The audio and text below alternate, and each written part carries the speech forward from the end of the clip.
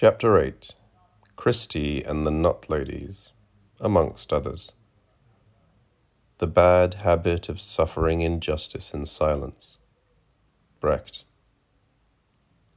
Christie at the office again next day. Yesterday there was a skaterless silence. Today a letter from Skater's solicitors, not from Skater. Christie passed it straight to Wagner, not without thought. Here is something like what Christie thought. It goes on then, does it? I have exacerbated. I am building up too great a credit. If I am not careful, I shall owe Tappers a debt. I shall be overdrawn.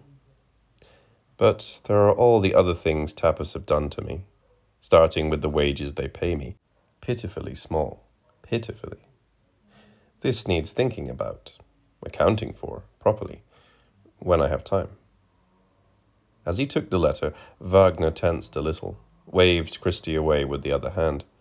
There was no sign that he knew Christie had removed the earlier letter. How could there have been?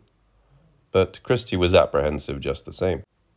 He knew they could not prove he took it, but he himself knew.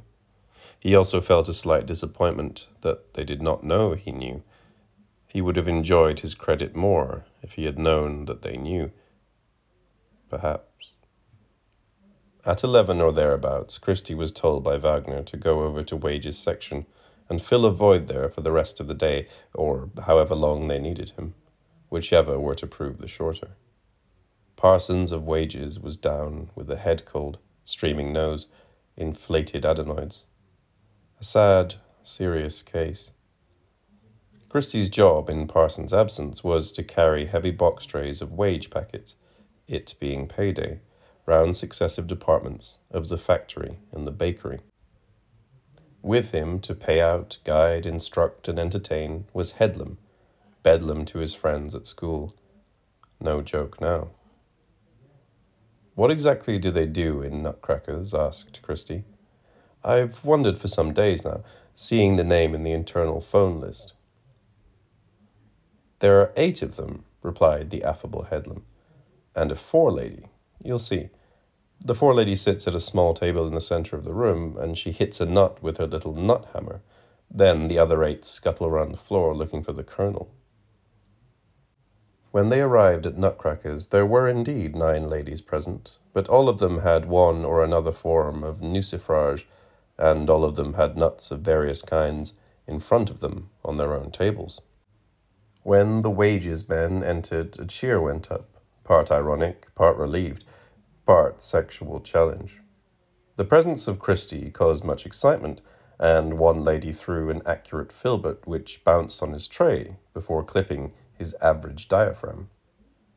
Nut ladies, please, shouted Headlam. Mr. Parsons is unfit for play this week because of the inevitable groin strain, and in his place, making his home debut, is our young Mr. Christie Malry. The nut ladies oohed and ahed, and 2 commented on the probable size of Christie's unmentionables.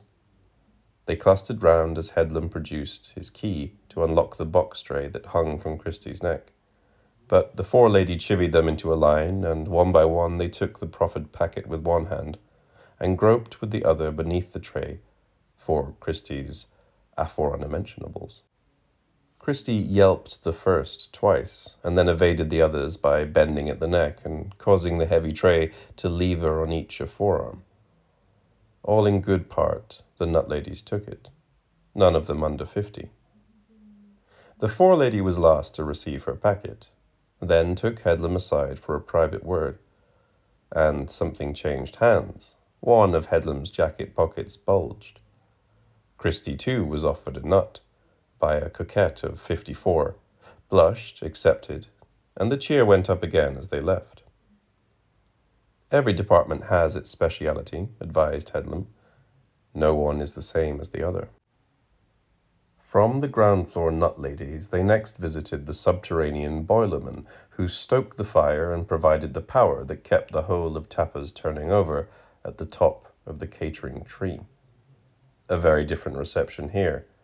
Confirmation. The boilermen were subdued, did not turn from their harsh work. The noise was so great as to be physically oppressive. Headlam led the way past one great boiler, then another, to a small office in one corner, formed of steel partitions. In there the noise was slightly less noticeable. The foreman nodded at Headlam, ignored Christie, and took all his department's wage packets out in a vast handful. He came part of the way back with them, stopping to call a boilerman over about a query on last week's wage stoppages, which Headlam dealt with courteously and efficiently. Christie, tired of holding the heavy box tray while he was waiting, and looked round for somewhere to set it down for a moment. There were some large steel terminal and junction boxes fixed to the wall, and Christie moved across to use them as suitable ledges on which to rest the weight.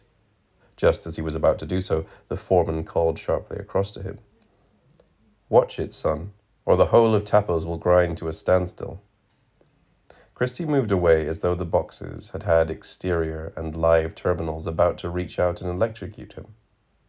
As he did so, it occurred to him that should Tappers ever debit him sufficiently, he now had the knowledge, if not yet the means, by which a massive credit might be exacted.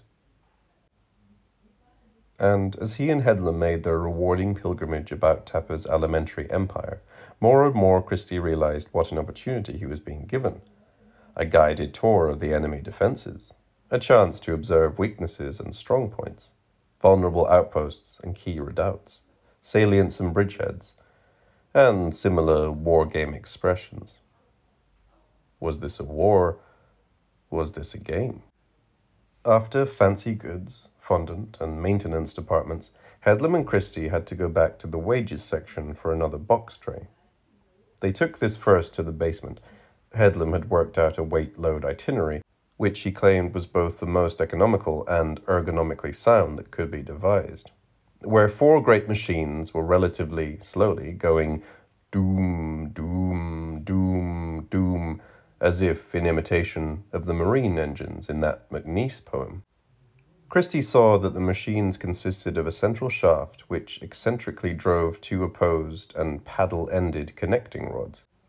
The paddles each puddled a muddy brown viscous liquid. Christie knew by the color it must be milk one end, plain the other.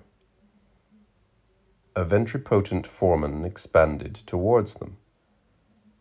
"Hello, Doom. Who's Doom? This Doom. Head Doom. Lamp Doom. Eh? Doom. Mr. Doom. Malry Doom. Tiny Doom. Mr. Doom. Parsons Doom. Is Doom." That is enough of that, certainly. Let us subside with relief into oratio obliqua. Niceties over, Tiny explained to Christie that all chocolate had to take a 2 days thumping to and fro in these machines to qualify as superfine. Night and day, doom, doom, went his worship machines down here in their basement. Doom, doom. Christie could see the sheen of professional passion in Tiny's eyes as he savoured the bashing the baths of chocolate took. And he was not slow in indicating his favourite either, Tiny. The dark brown bath, and he explained that this was the only real tipple, all the other 7 being milk. Seeing a sadness overcome him, Christie asked the reason, and soon knew it. There were those to whom it was given to like plain chocolate, said Tiny, the connoisseurs, the cognoscenti, the true aristocrats. And there were the rest, the others, the chocolate lumpen proletariat. The observant will be aware that I have avoided a claret-burgundy comparison here, having an unashamed preference for the latter myself, when I can afford either. And use of the cliché crème de la crème was also rejected for its punning awkwardness. Tiny kept a Georgian-handled gill glass by this one royal bath, and from this he periodically, he told them, supped his beloved nectar to ascertain whether or not it had reached its apogee. A fortunate man, thought Christie, and it crossed his mind that the right kind of foreign body in the bath could well yield a handsome credit. From this department, Headlam's itinerary more or less chronologically followed the manufacturing process. at least on the confectionery side. Christie was as near overawed as may be by the great vats and cauldrons of the sugar boilers, for instance, and saw that a great deal of chaos, injury, and possibly loss of life, too, could be occasioned by a certain type of accident in this department. Christie drew back at the thought of loss of life, however. The contra-entry to that one could only be, he thought at this stage, his own death. There was less that was interesting from the double-entry point of view in the moulders and enrobers department. The whole of one floor was divided approximately in half by a series of vertical grilles, down which molten chocolate poured. Through this viscoid curtain passed a horizontal travelling belt of wire mesh bearing small moulded shapes. On one side of the room, these shapes, the soft or hard centres of chocolates, were moulded in great dinted trays. The colours were unappealing to Christie. Perhaps this is why they cover them, he thought. As the centres came through the enrobing fall of chocolate, girls on either side of the belt added the finishing and distinctive decoration. It looked highly skilled, the artful forming of the soft top coating into an arabesque, a coil, a leaf. But mindlessly monotonous for those doing it, Christie thought. Here there were one or two attractive girls, but they could not look up at the wages men for fear of missing a chocolate and having it end up as a rejected misshape farther down the line. The forewoman marched up and down at the ends of the belts, supervising the loading of trays onto trolleys, checking the percentages of misshapes. She hardly stopped to take charge of her department's packets, but she did slip Headlam and Christie a bag each of misshapes of their own before virtually dismissing them. They ate them on their way to the box-makers. Here the machinery looked clean and somehow dry, though sweetly lubricated, and it ticked and chattered rather than thundered. The floor was dusty with strawboard litter, scraps of card and ribbon were everywhere, whilst great stacks of board filled a third of the workroom.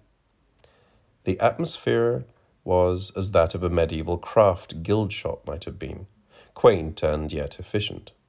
No better ways had been found of making boxes, so they used much the same methods and machinery as had been used for centuries, to score and square and cut. At Tapa's, anyway. The foreman of the box-makers fitted this setting exactly, was perhaps its present architect. He was tall, thin, about 50, quietly assured, and easy in his command. He invited the wages men into his tidy little office, discussed football without rancour, drew their attention to this new month's nude on his calendar, expressed the opinion that she would be worth their while coming back to see next week, when they might, if they thought of it. If it was not too much trouble, of course. That was well understood. Bring the wages with them. Christie was charmed by the man, but some of the while he was watching points, Christie, of course, paper, card, could be made to burn. The box trays were empty. Headlam and Christie made their way back to wages section yet again. Headlam gave some misshapes to Lucy, the girl on the top desk, and offered some to Steganson, his section head. "I wouldn't eat this firm's muck if you paid me," said Steganson violently. "He always says that," said Headlam to Christie. "How many rats did you see today?" Steganson went on, "leaping in and out of those baths in the basement. I've seen them the size of terriers. Terriers! Chocolate-coated terrier rats. A new line. Go down a tree to the Savoy, they do. Can't get enough of them." Christie did not know whether to laugh or not. Indeed, he did not quite know whether he found it funny or not. "He's always like that," said Lucy. "There you are," said Headlam. "What did I say?" Steganson retired to his desk, half hidden by steel cupboards and a filing cabinet. "As Parsons is away," he said, suddenly reappearing, "you and Lucy can't take your lunch hour together." "Okay, Lucy, do you want to go first?" asked Headlam, and Christie saw at once that there was more than a working relationship between them. "No," she said, and smiled. "I'll finish this off. You go. I'll go when you come back." So Headlam and Christie had lunch in the eel and pie shop on the curve by Hammersmith Flyover, and very cheaply and nourishingly too. Headlam had eels, carefully sucking the clinging flesh from the awkward bone and genteelly removing it afterwards. Christie could not fancy the eels, but had double pie, double mash, and double liquor instead. The thick parsleyed liquor he sharpened with plenty of vinegar, and savoured the blend thus made with the crude pastry and tasty meat contained in it. I must bring the shrike here, thought Christie. Since I enjoy it, I'm sure she would too. While they ate, Headlam told Christie true stories of tapas, of how they had bought from Switzerland an especially sophisticated machine for wrapping chocolate bars, which had arrived in an enormous packing case. In order to install this in the basement, the tapas governors had said, "We shall have to make a big hole in the ground floor and lower it through." When they had, with infinite trouble, cut the hole, they opened the huge case and found that the machine had been packed unassembled, was in small parts, which could each have easily been carried by one man down the stairs. Christie laughed quite a lot at this. "They were even more clever over at the bakery," said Headlam of the tapas governors again, "which is a newer building than the factory. You'll see it this afternoon. It's laid out with each different department having a floor to itself, and they became so involved with the proper layout of each floor that they forgot to put any stairs in." Headlam saw Christie's disbelief. "No, it's true," said Headlam. "The stairs were an afterthought. You have a look this afternoon. They were just stuck on the outside." Christie accepted that the tapas governors were stupid. How did they come to be rich, he wondered. And then he wondered aloud, to Wages Headlam, how much the governors actually received by way of recompense for their stupidity. "I know, or can find out, how much anyone in the factory or the bakery takes home," said Headlam. "And Wages section, in the delectable person of Lucy, also deals with office wages, but only up to the level of section heads. The governors are dealt with by the chief accountant personally, monthly and by bank transfer. And here is something you will find difficult to believe, Christie, about Lucy and the office wages slips. Now, I am excessively loose with Lucy. I fuck her from arsehole to breakfast as often as maybe, which is several times a week. And indeed, I often wonder which flat it is I spend more time in, hers or mine. And no doubt in the fullness of Tapa's time, we shall qualify for one of their wedding cakes, which is to say that I love and am grossly intimate with this lovely Wages girl. Yet do you know that when I inquire of her, out of casual interest, how much the head of the typing pool, say, receives by way of emolument, she will not tell me. Would you credit it?" "I'd have to think about it," said Christie. "She is most stubbornly Puritan about this one thing. She has loyalty to some concept of tapas which I cannot understand. She has been bought, and that is that. In all else, especially sexually, she is most definitely not Puritan. Her reticence in this matter is the only thing that makes me have doubts about making her mine forever." Headlam sighed, pushed his plate away from him, and, seeing Christie had finished too, stood up to go.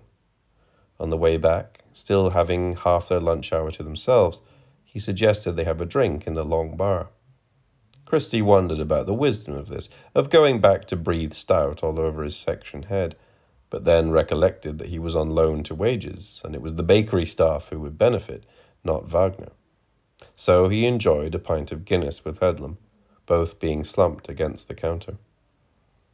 "I'm 29, said Headlam, "and I've worked for tapas since I was 20. In that time, my salary has just about kept pace with the cost of living. I am at a standstill, except when I am with lovely Lucy.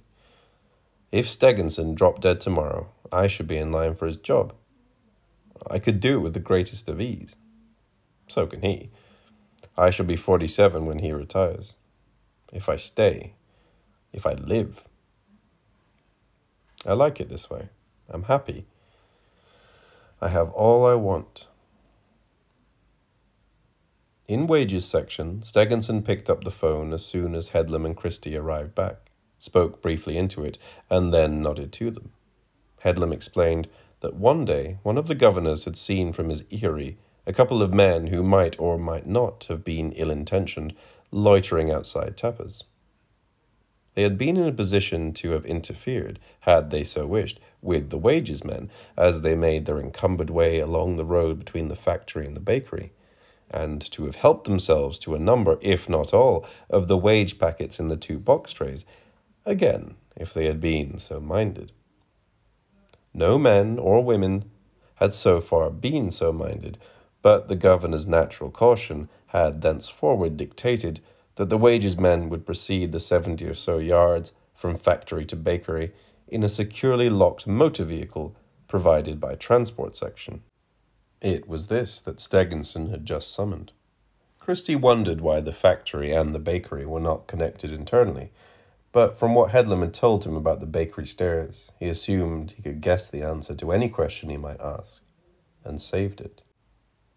The bakery was, of course, something different for Christie after the wide variety of the factory. On the ground and first floors, most of the space was taken up with great long ovens, like marine boilers, with cast-iron doors. The men wore chef's tall hats, and the women wore white muslin squares, tying their hair out of sight, and the cakes. They all lined up for their wages silently, some of them proudly. Christie noted where the switches were, the heat regulators for the massive ovens. On the 2 floors above, the mixtures to feed these ovens were prepared.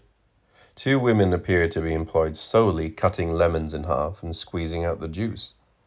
They were extremely deft, each half lemon being wrung out with a single thrusting, twisting movement on a campaniform metal mold. Elsewhere, great stainless steel agitators pounded doughs and cake mixes eccentrically and endlessly within detachable bowls on casters. Christie saw nothing unhygienic or dirty enough to explain Steganson's outburst. Indeed, on the top floor of the bakery, the general impression combined something of the cleanliness of a laboratory with the quiet dedication of an artist's atelier. Here was the wedding and specialty cake department, the sculptors with the icing nozzle. Here they could turn out a 7-tier tower for a Lord Mayor's banquet, or an exact miniature of the 3rd act set to celebrate the 1st year of a successful West End run, and Xmas cakes that brought to mind the excesses of Dickens. Ah, here they even wore different headgear too, both men and women having a white linen version of a Rembrandt cap to show they were indubitably artists. Their behavior bore this out, being apparently casual and inconsidered rather than plodding or frenetic, like the other workers below. Headlam made his way amongst them, greeting most by name, respectful and friendly. Many of the ices barely looked up from their engrossing work, so apparently careless were they of being paid. One fat, dumpy lady of about 45, however, was jollied out of her absorption by the physical attentions of Headlam, who put his arm around her, squeezed, then took her warm, icy hand and pressed into it her weekly due, the while saying, "How are you, Flossie, my love, my only treasure? Christie, this is Flossie, who's going to ice my lucky Lucy's lovely wedding cake just as soon as she's qualified for one. And you know what it's going to be, don't you, darling?" "Remind me again," said Flossie. "Or what is it this week, darling?"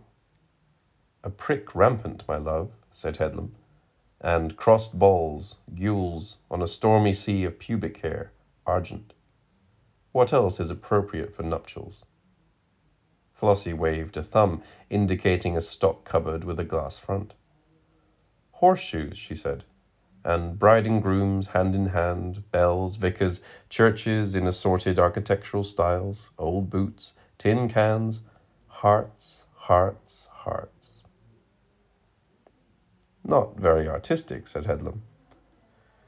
"Then you shall have it," said Flossie. "When?" said Headlam. "Ha ha," said Flossie. Headlam kissed her on the cheek and then moved Christie away towards the icing foreman's office, saying as they went, "In 5 months my Lucy will have been here 3 years, which means that she will then qualify for a wedding cake, gratis the compliments of the Tappers governors, on the occasion of her marriage. So then the pressure will be on, boy. Then the moment of truth regarding how much the office supervisor takes home will be upon us." The icing foreman's office on this floor was carpeted, quiet, deep in luxury, but combining a functional aspect rather like the captain's quarters on a cruise liner. Headlam sank into a huge leather pouf. Christie sat on one end of a sofa, and the icing foreman served them both with strong, cold cocktails of his own devising, in glasses frosted at the top with sugar. Then he and Headlam discussed the state of the share market in serious, hushed voices. After about 10 minutes, the phone rang. The icing foreman answered it, and Christie heard Stegenson at the other end, in a voice clearly meant to be loud enough to overhear, say, "Has that bugger Headlam reached you yet, Alan?" "No sign of him yet, George," said the icing foreman ritually. "Any message?" "Tell him I'll knock his cock for him when he gets back, Alan, if you will." "Okay, George," said the icing foreman, then put down the phone and continued his conversation with Headlam, as though nothing had happened. Christie loved it. The thought that Tappers might be a microcosm crossed his mind. To be allowed to continue into limbo as being unworthy of him. From the windows of this top floor, he could see the Humour-Go-Sedon Tower of St. Paul's Parish Church, the four-gilded French pavilion finials of Hammersmith Bridge, and the subtle curve of the flyover. Farther round, there was Mambray and Garton's sugar refinery, a shared interest. It was also pleasant with another cocktail in his hand that Christie forgot for a moment to look for ways in which future credits might possibly be established. The corruption of it. So he steeled himself to ignore the conversation and the view, and he looked coldly around him. He found one way quite quickly. On the wall outside the office were some fire extinguishers of the dry powder type. One of those let loose at random in this white ice environment, considered Christie, would render much technically inedible under the various Pure Food and Drug Acts. And, delighted that he had discharged his duty, Christie settled back to enjoy his third cocktail, his second and more careful view. Then again the phone rang, and Stegenson was loud at either end. "Ah," lied the icing foreman to him, "they've just walked in." "Liar," said Stegenson. "Put him on to me." Headlam finished his drink, refilled his glass from the shaker, and added an extra couple of cubes of ice. He picked up the phone, and before answering, swallowed loudly, clinked the ice in the glass as near as possible to the mouthpiece, and then belched just loud enough to be heard. "Headlam!" shouted Stegenson. "I know what you're doing." "No, you don't," said Headlam, sawing at his crotch with the index finger extended from the hand holding his glass. "You bugger, Headlam. 10 minutes I'll give you to get back here. 10 minutes. "If you want the bakery round done quicker, you old goat, you order yourself to do it," said Headlam, and clinked the ice in his glass again.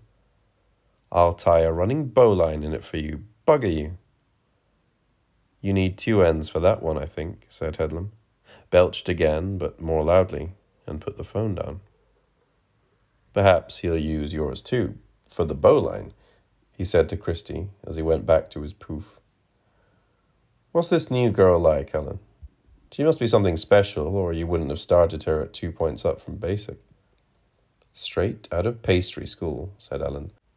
"A technical virgin, but already a virtuoso with the nozzle. Would you credit it?" Christie thought about that one. And so it went on for another half hour. At length Headlam heaved himself sideways off the poof onto the floor, crouched a moment, then sprang upright. "Off," he said to Christie, "or Stegenson will be annoyed. Cheers, Alan." Stegenson stayed silent and unseen behind his cover when they arrived back at Wages section. "He's always like that," said Headlam. "It's guilt. Guilt." And Christie wondered to himself.